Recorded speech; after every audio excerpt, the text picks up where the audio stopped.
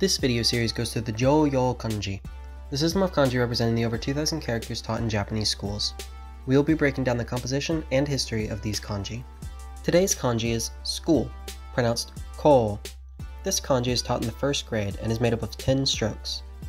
This character is composed of two parts. On the left is ki, the character for tree. The character on the right looks like it is composed of two parts, with chichi, father, on the bottom. However, it is a single radical. It depicts a person sitting with crossed legs. This gives the image of children sitting, learning by a tree, which hints at the meaning of school. The original form of this character reflects this composition, and it's simplified into the modern form we know today.